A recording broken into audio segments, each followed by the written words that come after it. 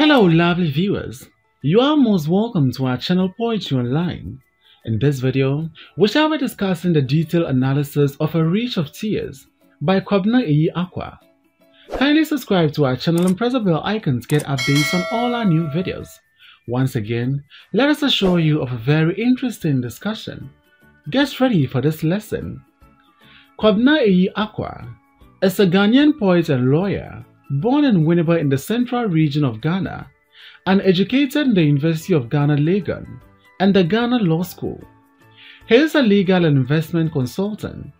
He contributes to Ghana's public life in organizations such as the Copyright Board, the W.E.B. Du Bois Center for Pan-African Culture, and the Ghana Book Development Council. His publications include the following: The Man Who Died, published in 1984, Music for a Dream Dance, published in 1989, Rivers Must Flow, and No Time for a Masterpiece, published in 1995. He served as a member of the National Media Commission and the Ghana Book Development Council, and chairman of the Copyright Board and the W.E.B. Du Bois Center for Pan-African Culture, among others. He was a past president of Ghana Association of Writers.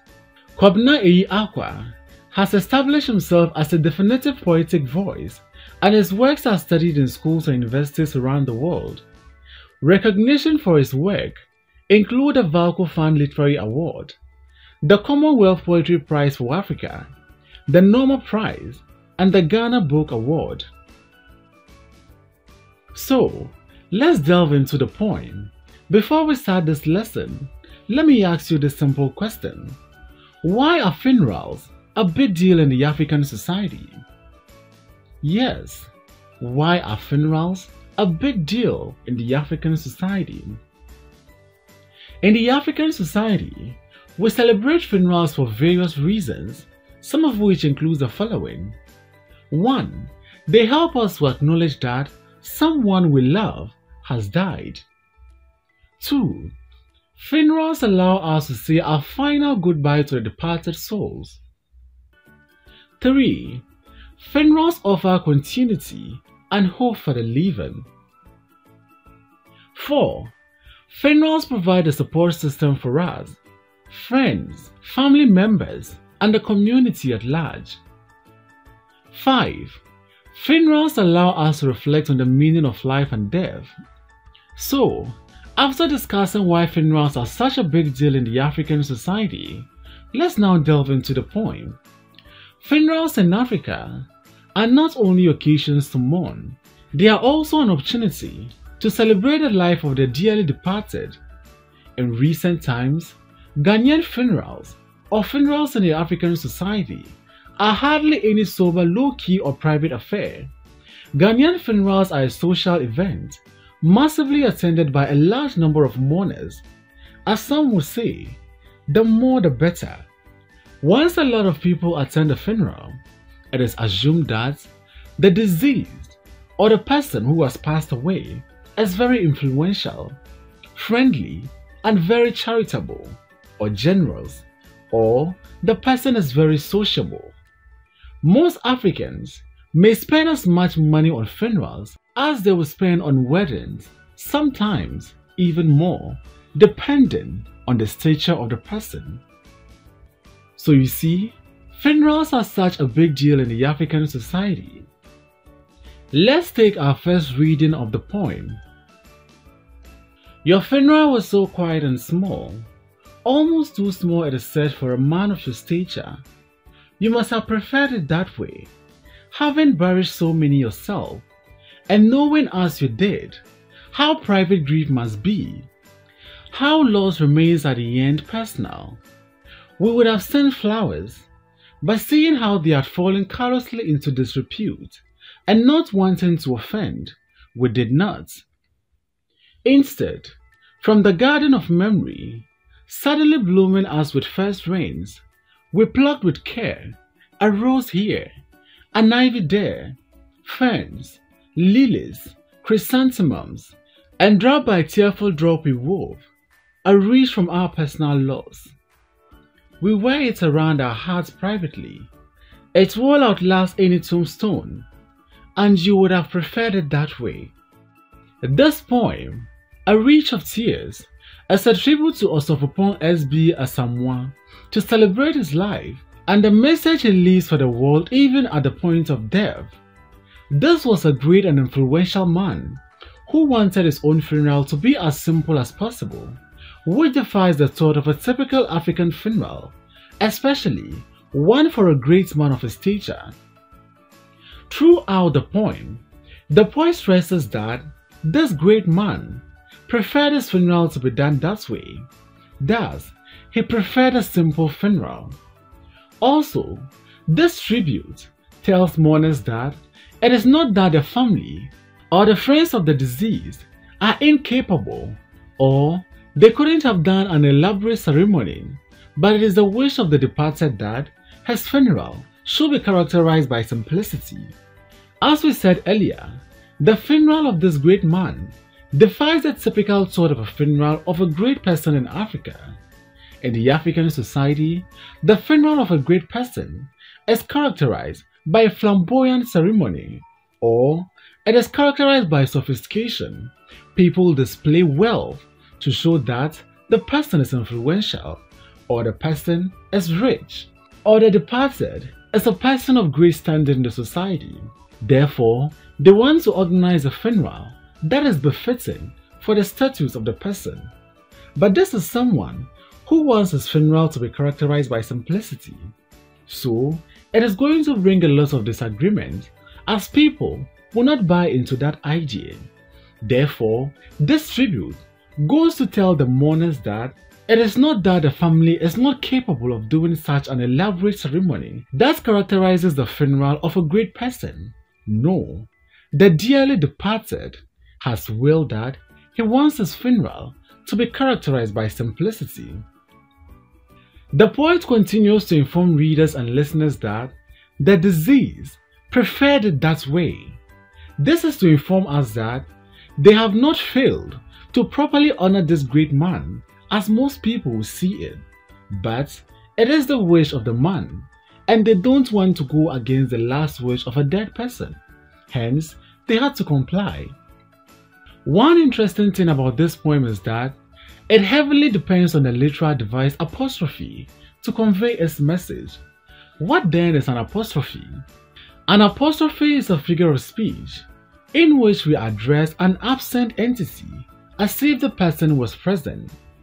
The poem is like a conversation between the poet and the deceased on how society wanted his funeral to be performed, as against how the deceased wanted his own funeral to be performed. In the poem, the speaker continuously refers to the dead person, using you and your as if the dead person can actually hear and respond to his utterances. Let's now take a detailed analysis of the lines contained in the poem. Your funeral was so quiet and small, almost too small it is said for a man of your stature. Let's start our analysis from the title of the poem, A Reach of Tears. A reach is an arrangement of flowers, leaves, and stems, fastened in a ring and used for decoration or laying on the grave of a deceased person. It is an arrangement of flowers, leaves, and stems, fastened in a ring and used for decoration or for laying on the grave of a dead person. So, instead of the normal wreath we all know, which is made up of flowers such as rose, ivy, ferns, and lilies, this particular wreath includes tears of the mourners, and instead of laying it on the grave, they carry it in their hearts everywhere they go. Thus, their personal grief will outlast any celebration, or their personal grief will outlast any ceremony that they will organize, no matter how flamboyant or elaborate that particular ceremony is.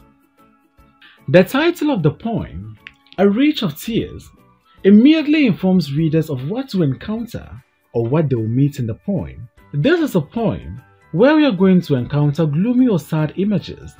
This poem discusses the death of a prominent figure whose name remains unmentioned throughout the poem, so it is expected that Since the dead man or the deceased in question is a prominent man in the society, then an elaborate and well-deserving funeral should be organized to ensure a smooth transition from the physical world to the spiritual world.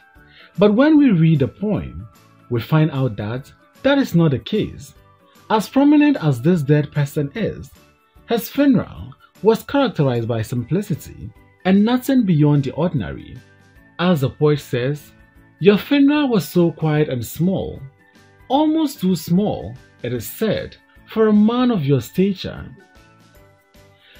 You must have preferred it that way, having buried so many yourself, and knowing as you did how private grief must be, how loss remains at the end personal. This stanza clearly informs readers that the simplicity that characterized the funeral of this prominent man in question is something that the deceased himself preferred, or something that he wanted.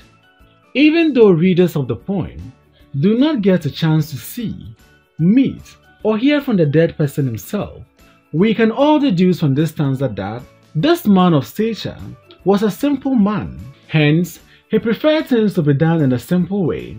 Thus, he was not at all sophisticated, as most people of stature in the African society are known for. Our poetic persona equally informs us that this great man or prominent man in the society has buried so many people himself. What it simply means is that the deceased is either an old man who has witnessed the death of so many loved ones and truly knows what it means to lose a loved one. Hence, an extravagant or flamboyant funeral is not what is actually needed, as this grand funeral cannot erase the pain in the hearts and minds of people. In the poet's own words, loss remains at the end personal, or the deceased in question is a priest who has witnessed the burial of so many people, which gives him an understanding of what mourning truly entails. Thus, mourning a person does not entail a flamboyant celebration, or to truly mourn a person, you don't need an elaborate funeral to do so. We would have sent flowers, but seeing how they had fallen carelessly into disrepute and not wanting to offend, we did not. In the third stanza, the poetic persona gladly informs us of how they would have given the deceased a grand funeral befitting his stature or greatness, or a funeral befitting his nobility. However, they had to heed to the preferences or wants of the deceased, as he is a man of moderation or simplicity. The society wants to honor this great man with an elaborate funeral. However, not wanting to offend the dead man's will, they had to perform a small and simple funeral, almost too quiet for a person of his stature. Thus, we would have sent flowers. Flowers are a symbol of love, so to show their love, they will have sent flowers. But, not wanting to offend, we did not. So, in order not to offend the dead person, or not to go against his wishes and commands, or not to go against his will, they decided not to organize a grand funeral, or they decided not to organize a flamboyant funeral. All this person needed was a funeral that is characterized by simplicity and moderation. Instead, from the garden of memory, suddenly blooming as with first rains, we plucked with care a rose here, an ivy there, ferns, lilies, chrysanthemums, and drop by tearful drop we wove, a wreath from our personal loss. The fourth stanza emphasizes the sorrow of losing someone. This stanza is metaphoric in the sense that the words in this stanza should not be taken in their literal meaning. Here, the poetic persona clearly depicts the man's death as a great loss to the society. The memories of the deceased person is something that will go on forever, inasmuch as the society was not allowed to organize a grand funeral which is characterized by roses, ivy, ferns, lilies, and chrysanthemums, They are able to weave for themselves all those precious things using their memories and tears, which they wear around their necks. As we said earlier, a wreath is an arrangement of flowers, leaves and stems fastened in a ring and used for decoration or for laying on the grave of a dead person. So, instead of the normal wreath we all know, which is made up of flowers such as rose, ivy, ferns, and lilies, this particular wreath includes the tears of the mourners, and instead of laying it on the grave, they carry it in their hearts everywhere they go. Thus, their personal grief or loss will outlast any celebration. So, instead, from the garden of memory, suddenly blooming us with first rain, we plucked with care a rose here, an ivy there, ferns, lilies, chrysanthemums, and drop by tearful drops we wove a wreath from our personal loss.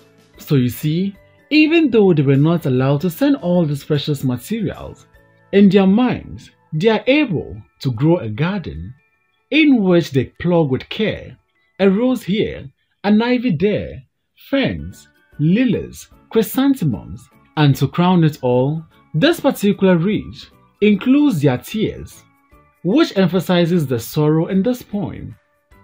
Let's now move to the final stanza.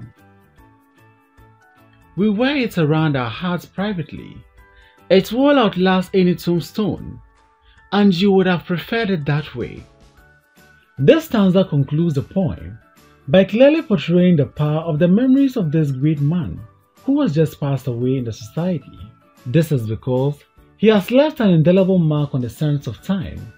So, instead of organizing a flamboyant or grand funeral ceremony, which will be the talk of town, the mourners are left with nothing to talk about but to hold on to the memories of this deceased person.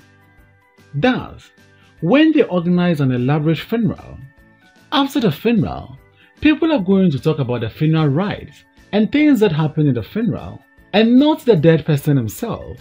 So, he depriving them of this has made them to wear their personal loss around their hearts privately, and this, it is said, will outlast any tombstone. Thus, his absence will be greatly felt by the society. The grief of losing him will outlast any tombstone. This grief will outlast any flamboyant celebration. Thanks for watching this video. Please don't forget to like, comment, subscribe, and share this video.